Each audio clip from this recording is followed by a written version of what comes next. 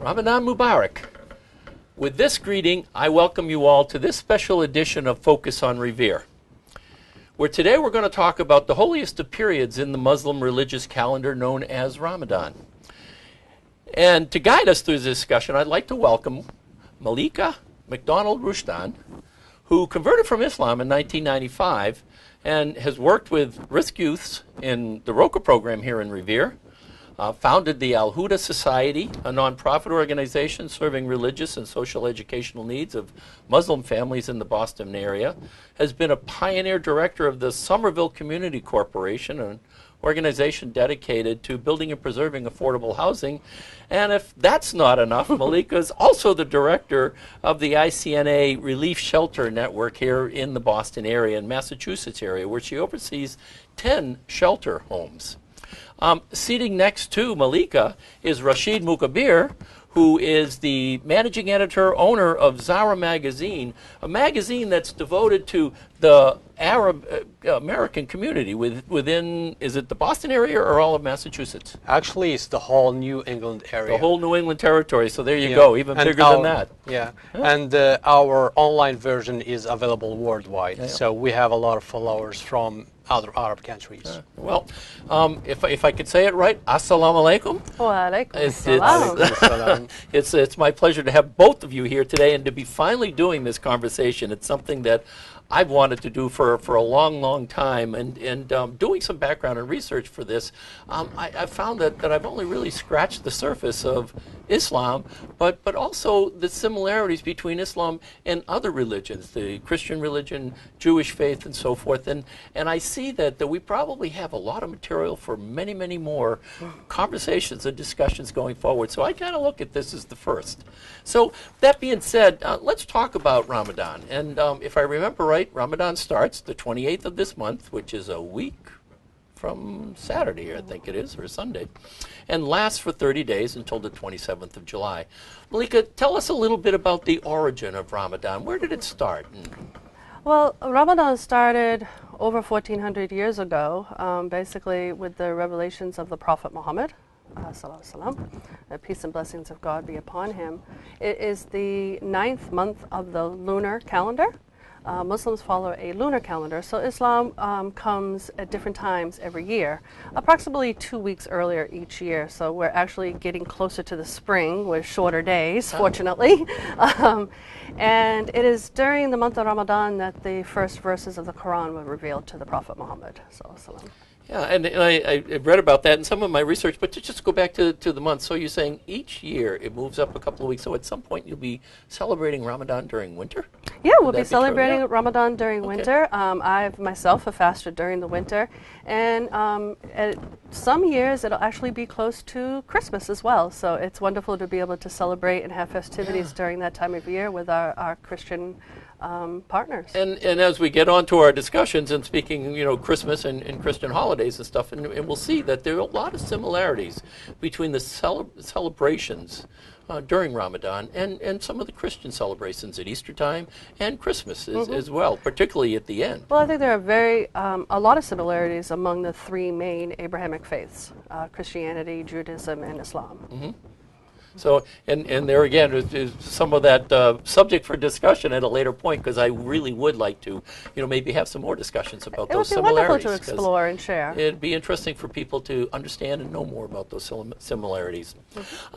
So, during these 30 days, three primary things, activities, I should say. I did want to clarify one thing, because we are on a lunar calendar.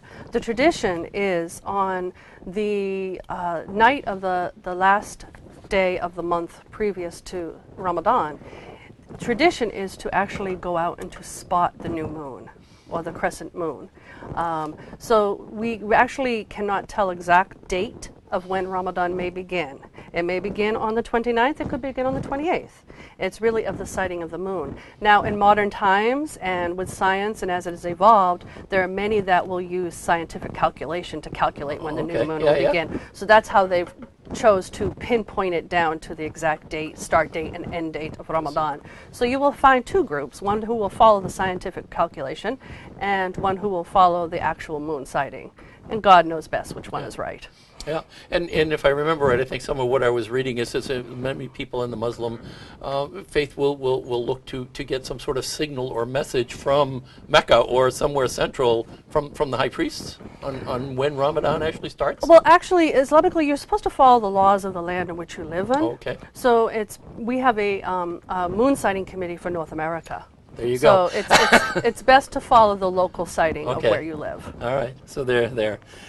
So getting back to Ramadan and the 30 days, of course, people who are somewhat familiar with it, understanding the fasting, and we'll talk a bit about that, but the other activities are prayer and acts of charity. Let's talk about the fasting. You want to tell us a bit about the fasting that takes place during these 30 days? Well, it's funny because when people hear you fast for 30 days, they're like, oh my goodness.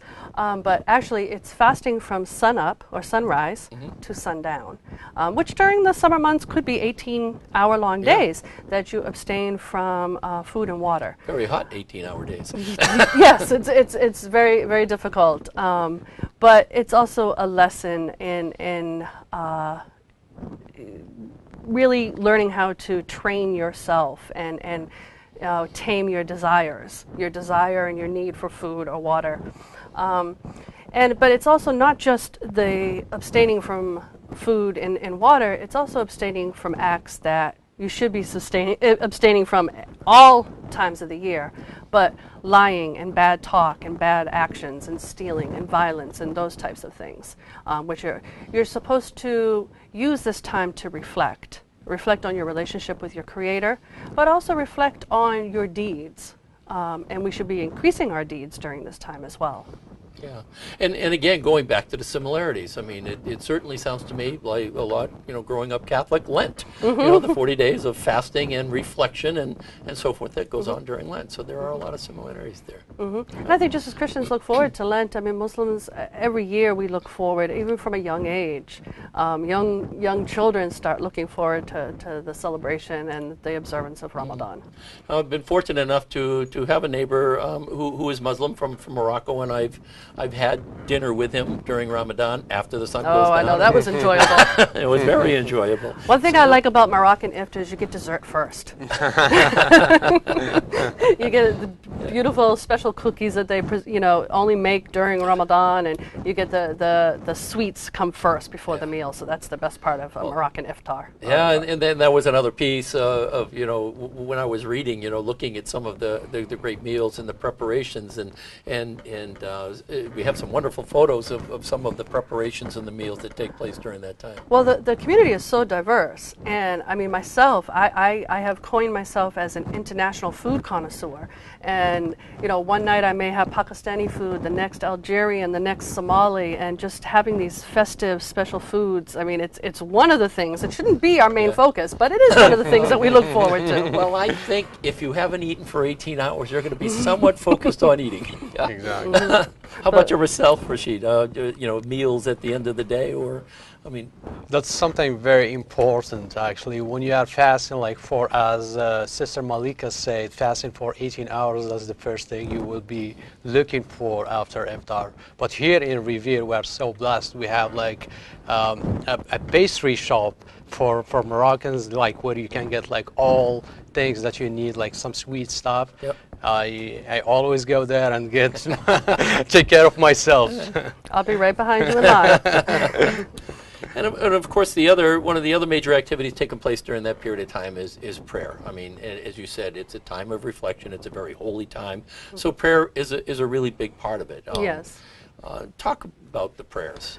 Well, as you know, that Muslims pray 5 times a day. It's a time that, people say, 5 times a day, but it's 10-15 minutes maximum for the prayer. And it's really time to take out, we've been so blessed in this country. We're able to go to work each day. We're able to, break our fast with food on the table. So giving 10 minutes out of your day, 5 times a day, is not much to thank your Creator. And it's also a time for us to get grounded and centered. And then during Ramadan, there are special prayers. We also observe the 5 daily prayers continuously. But during Ramadan, there is a night prayer called Taraweeh. And Taraweeh prayer is, it lasts a little bit longer. You do need to dedicate some time and have some endurance. but it's during this time that we try to recite the whole Quran during the month of Ramadan. So each night a certain portion will be recited. And so within those 30 days, by the time you reach the end, you will have recited the whole Quran, which is 114 chapters. So you start with different chapters at the beginning of the period, and by the end of the period you will have recited the whole Quran. Yes. It starts from the beginning. Yeah, from the beginning. Yes, yeah. right from the beginning. Surah Fatiha, which is the opening, which is called the opening. And interesting, Surah Fatiha is also recited every day, 5 times a day. It's the first verse of the Quran that you recite of your when you're doing your 5 daily prayers. Interesting. And of course, everybody participates in these prayers. Men, women, children. Tell us a little bit about, because we were talking about in the mosque, when you see the pictures, there's the men praying up front, then there's the women behind, and I think at some point there are children in there, but tell us a little bit how that's all organized. Well, I mean, there's a lot of misconceptions, I think, about women in Islam, and even for myself, I'm faced with it all the time with questions, and I welcome the questions because I love the opportunity to really share the truth about Islam. And so that's something that comes up a lot. Well, why are the women behind the men? If you have observed the Muslim prayer in the movements, we actually go through many different movements during the prayer, but at one point we're down on our hands and knees, bent over.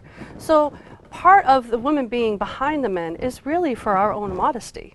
I wouldn't want, if I'm down on my hands and knees, I wouldn't want a man behind me, and also I don't think that he would be too focused on his prayer either if he was behind a woman like that. So it's logic. It's perfect logic, and it's not about oppression or anything like that. It's really because when you're making prayer or salat, your focus is at that time that you're bowing down, you must understand that you're bowing in front of your Creator, and that's where your focus should be.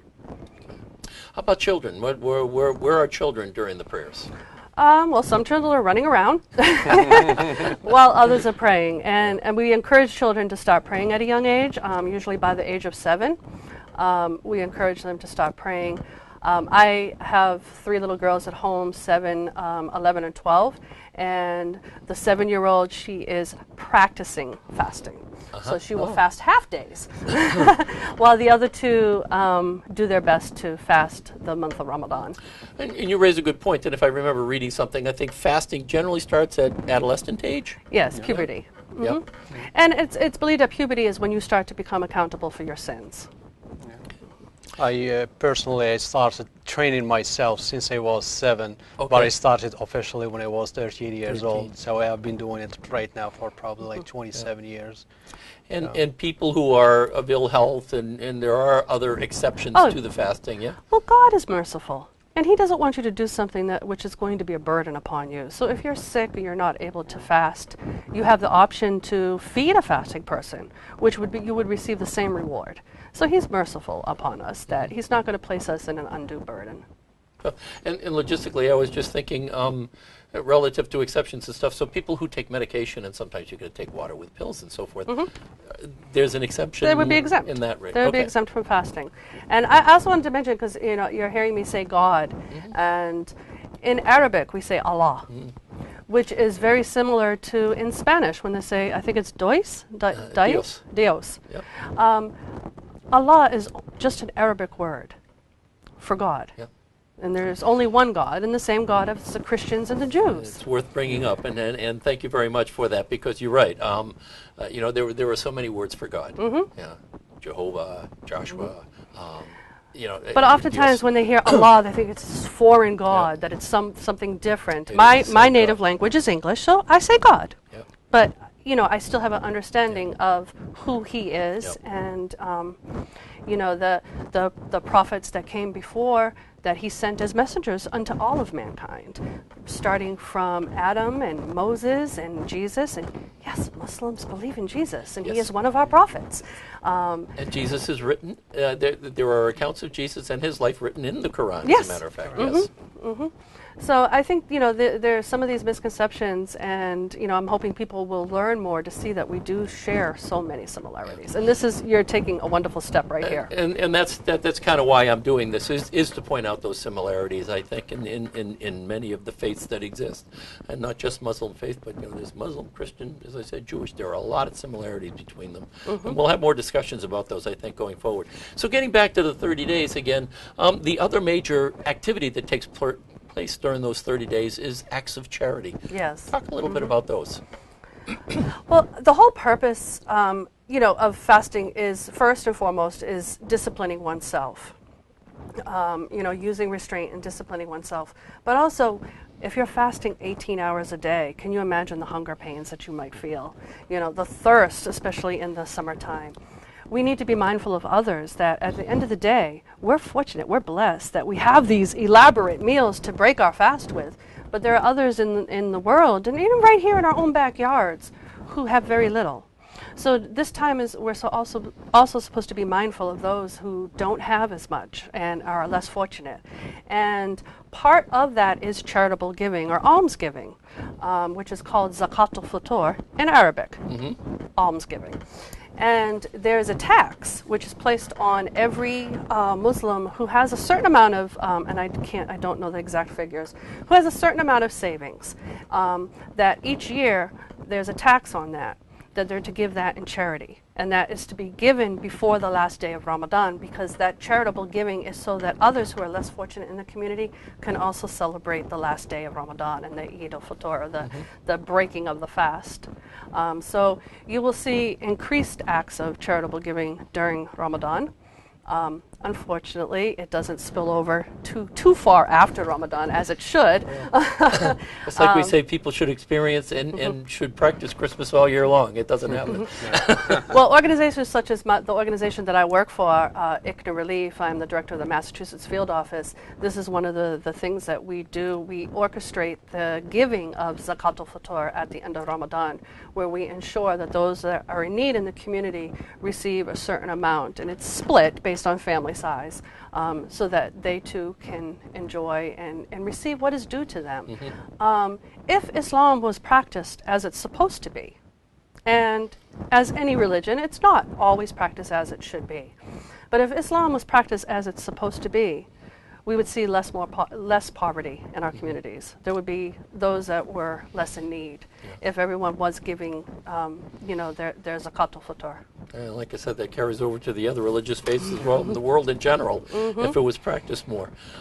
You yourself experienced an act of charity. I think you were actually on a Hajj, if you will, to Mecca. The minor Hajj. The minor Hajj. So talk about that. Okay. Well, I was fortunate enough to be able to go to Mecca in Saudi Arabia, and also to visit Medina, which is another city where the Prophet Muhammad's mosque is.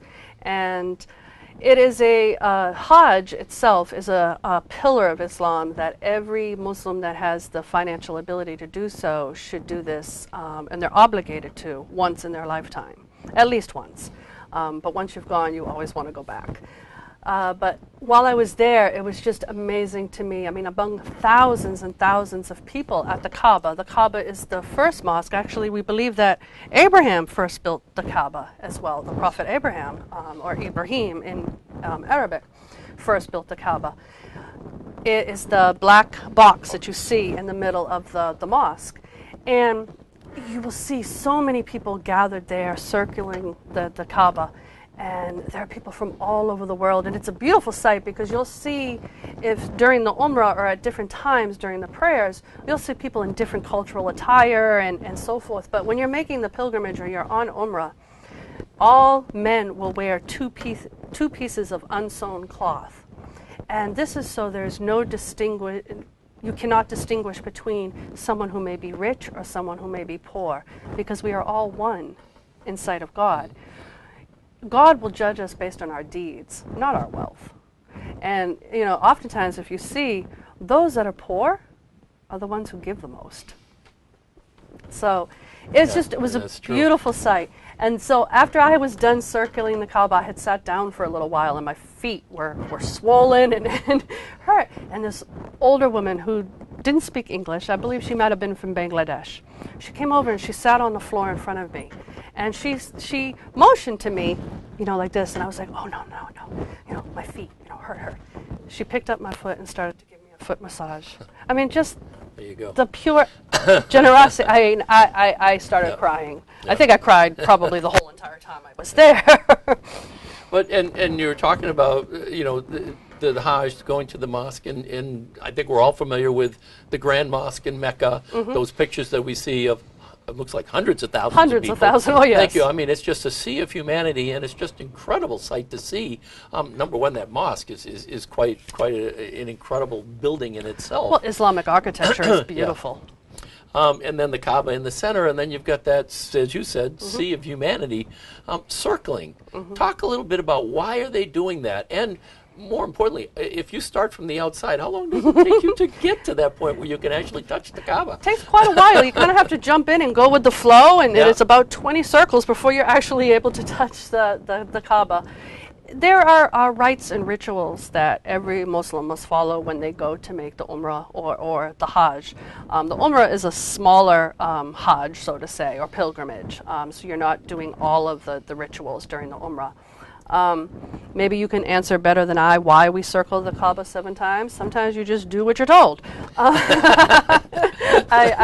sorry. It is written. It is as it is written.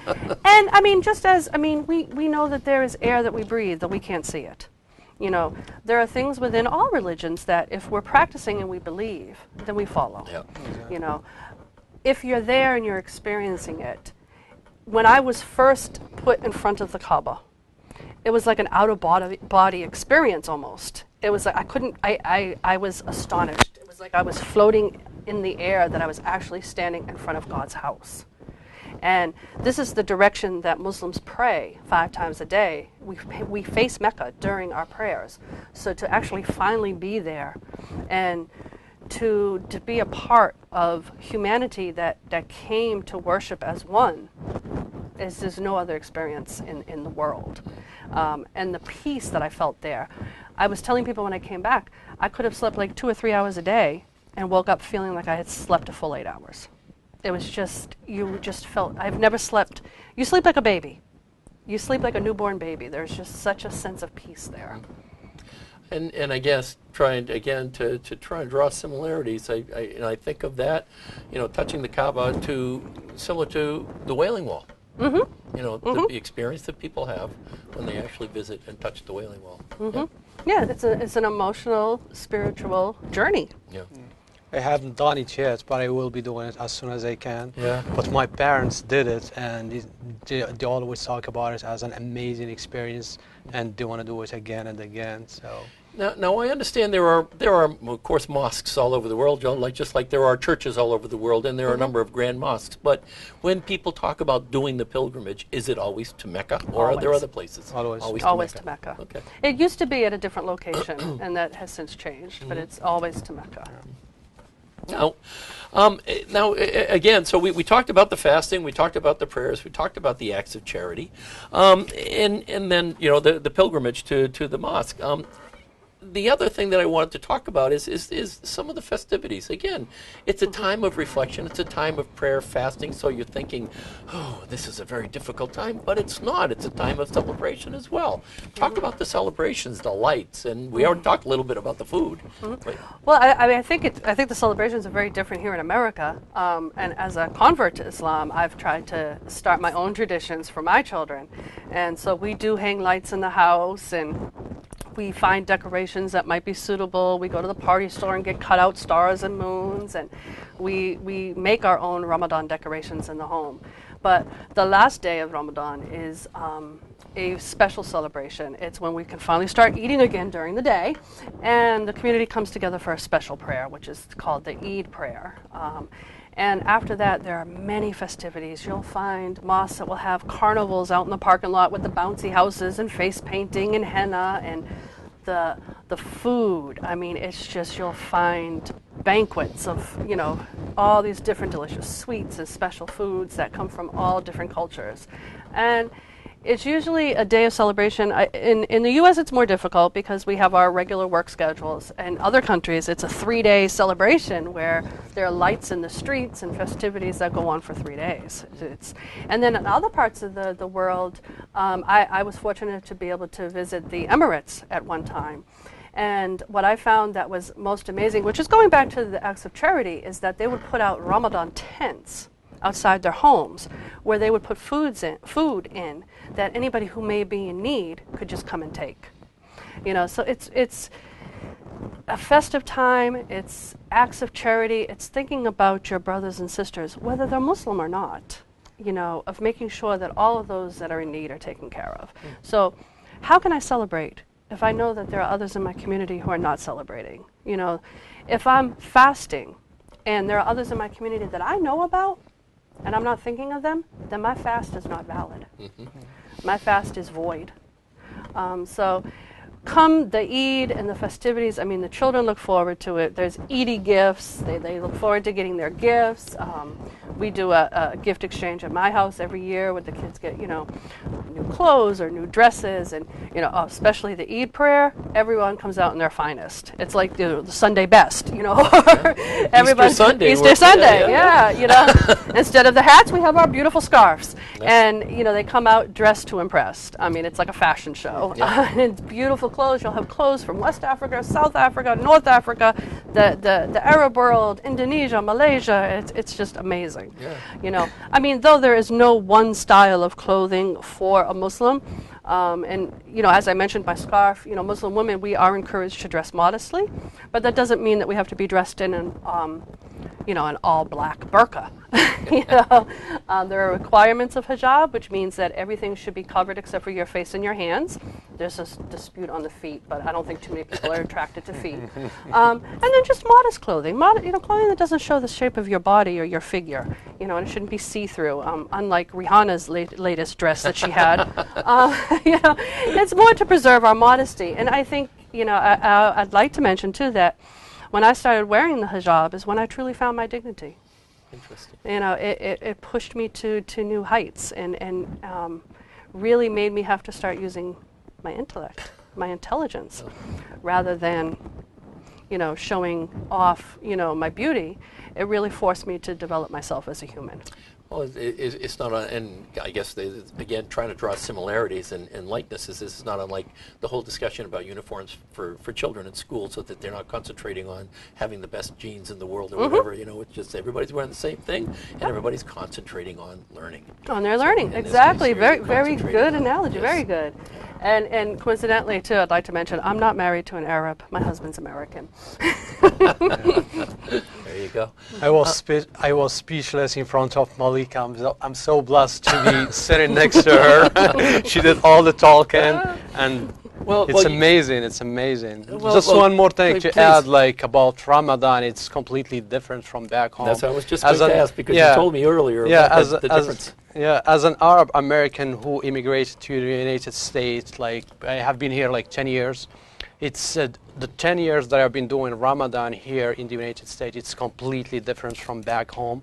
What I mean, it's like when you are in a Muslim country, everybody is doing Ramadan. So when you look tired, everybody understands that you are tired because of Ramadan. But when you are here doing your 8-hour shift, your manager expects you to be working, doesn't expect you to be praying, or so it's completely different. And I remember, like when I was working in a restaurant, and the time when you want to break your fast, it always gets busy around that time. And you see everybody eating, and you have been like fasting for 18 hours. It's completely different from back home. Yeah, if you're Muslim and you're a waiter, 8 o'clock at night, it's pretty busy in a restaurant. You're seeing all this beautiful food coming out, and you can't have any of it yet. So if I could throw a little controversy in here, Ramadan in America is a great jihad. Go ahead. Explain it, because people hear the word jihad all the time, and they hear it misused the majority of the time. Jihad is a personal struggle. It is a struggle to fast here in America. People look at it as jihad as a holy war, I think is what most people translate it to. The true translation of jihad is a struggle. It's a struggle. So fasting in America, most Arab countries or in the Southeast, South Asian countries, people are able to, at 1 o'clock, the shops close down, people take a nap, you get to rest. Here in America, life goes on. We have to keep working and working and working. It's a jihad. jihad is a struggle, Interesting. and it's a personal struggle to be able to fast. Well, that's great, because that puts a whole other use of the word. That Well, and people that's need how to it's understand intended to be used. Yeah. It's not how it's been coined Yeah. in mainstream media. Interesting.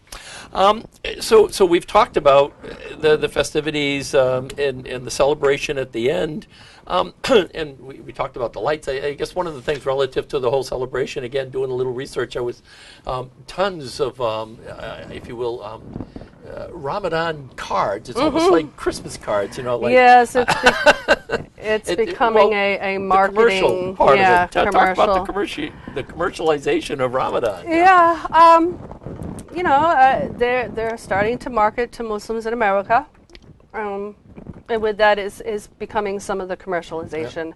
And I think it's unfortunate. I mean, personally, it's nice that they're catering to us, yes, but as we stated, Ramadan, that's not what Ramadan is for.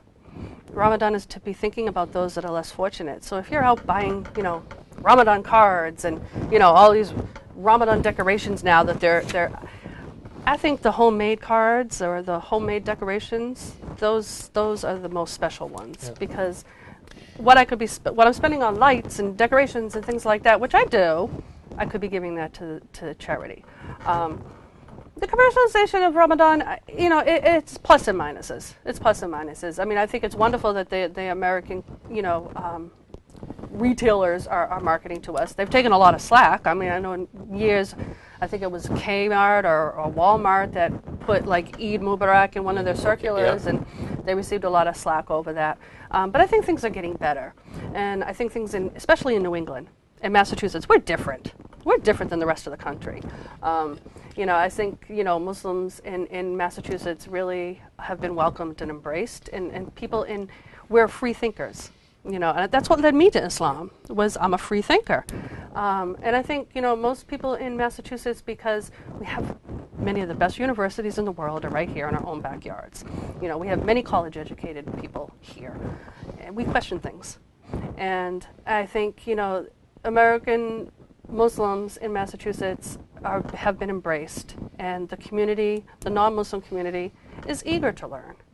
They don't necessarily believe everything that they hear about Muslims. So I think we're at a pretty good position here in Massachusetts. I know it's not the same in many parts of the country, but New England is different. And so I think you will see more of the retailers and so forth, because as the Muslim community grows in America, we spend money. So they want to capitalize off of that. Yeah, sure. I would imagine so. We're getting close to our ending time, but I did want to mention, and we were talking about Ramadan dinner and what a great experience it is. And you mentioned that there is a mosque nearby. Yeah, I have to get my dates. that will have, and this is for Muslims and non-Muslims. Well, actually, this specific night and breaking of the fast, which is July 8th, it's a Wednesday, July 8th. The Islamic Society of Boston Cultural Center, which is the largest mosque in New England, will be holding a iftar for non-Muslims, where we're welcoming our neighbors to come in and break fast with us. So that's July 8th at sunset. It's easy to remember the time. Sunset, July 8th. Feel free to come a little bit beforehand to observe the night prayer. And where is that? Where is it located? It's at 100 Malcolm X Boulevard. In Boston. It's at Roxbury Crossing is the closest train station, which is right across the street from the mosque. And you can't miss the mosque because it has the traditional Islamic architecture with the dome and the tall minaret. So again, it's July 8th at sunset at the Islamic Society of Boston Cultural Center, 100 Malcolm X Boulevard.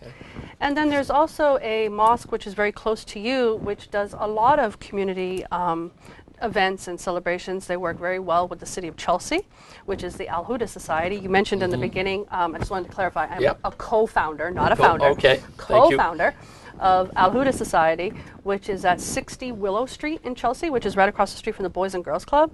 And definitely come down on the Eid day where they'll be having their carnival. They have an Eid carnival every day, coincidentally, inside the Boys and Girls Club. They allow them the space there. And they've done a lot of community service, like community cleanups when Chelsea does that and organizes that. So their doors are always open to anyone who wants to come in and learn more. Sure. And Rachid, I talked about your magazine earlier. I mentioned it in your introduction. Tell us a little bit about the magazine before we go. Absolutely. This is called Zara Magazine, and this is the only Arab English magazine in the whole New England area. And for the people who would like to learn a little bit about Ramadan, we did have in our June release an article called An American Perspective of Ramadan. It's written by the respected professor Richard Booth, and also expect our July release, and it will be more articles about Ramadans if you want to learn about it. And it is a free magazine. How do people get it? People can do subscriptions. We can send them to their houses, and also you will find them in some busy locations such as halal stores, and also we do have them in universities, dentist offices, hospitals, hotels. The delicious Casablanca Bakery on Shirley Ave. Exactly, yeah. It will be there. I've actually had some of the desserts from Casablanca with my friend from Morocco. Go ahead, I'm sorry. Just to go back to the magazine, it has like an Arabic side. So don't be surprised when you pick it up. It's not all in Arabic. It has another side, which is an American side. This side, half it's in English, and the other half it's in Arabic. So. And you were going to say, Malika. Well, I also wanted to mention, in the spirit of Ramadan, my organization, ICNA Relief USA, we're doing a Ramadan food drive. And we partner all the time with different organizations and schools. And so if your viewers would like to contribute to that, we can be found at www.icnarelief.org. Yep. And that gives you all the information about our local field offices. My information is on there as well. And we hope that people would contribute to, we have an emergency food pantry at the Islamic Society of Boston Cultural Center, where my office is located, that people can donate various items that, you know, from beans to rice, non-perishable food items that all people might be in need of. And we serve Muslims and non-Muslims, so anyone that's in need can access our food pantry. Wonderful. Well, that wraps it up for this session of Focus on Revere. And it's been a very enlightening session, as I'd hoped it would be. It's been every bit as what I expected it to be. And like I said, I look forward to hopefully having some more conversations about the Muslim faith and religions in general, is so forth. To take us out of this session, I actually, during my research, found a song by a gentleman. His name Mahir Zain, who is a Muslim from Switzerland, if I remember correctly, who did a song about Ramadan, and I thought it was really appropriate to kind of take us out. So is it appropriate to, in saying farewell, to say Assalamu alaikum? Mm-hmm. So, which means, may the peace and blessings of God be upon you. There you go. So Assalamu alaikum, and was it Mubarak? I'm sorry. Ramadan Mubarak. Ramadan Mubarak. Happy Ramadan. I'm still learning. Happy Ramadan to everybody. Take care until we talk again the next time. Bye.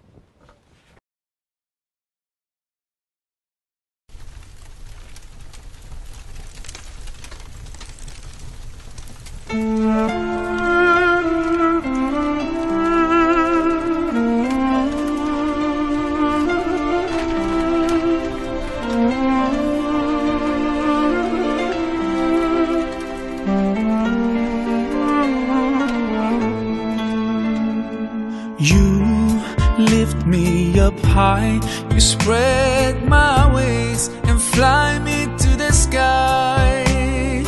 I feel so alive. It's like my soul thrives in your light.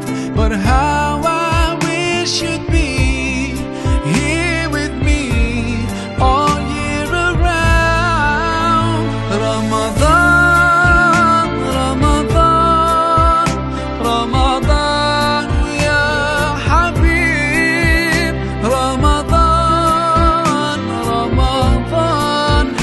ليتك دوما قريب.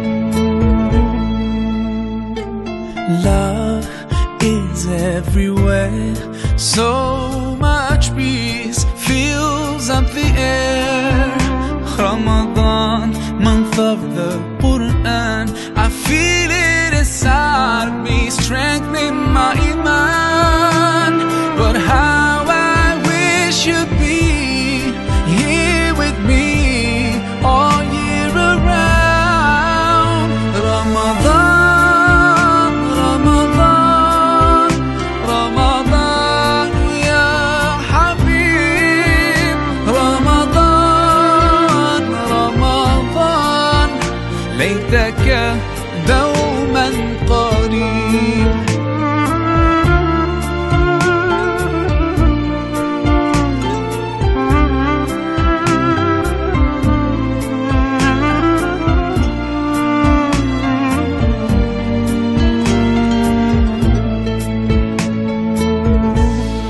I just love the way you make me feel.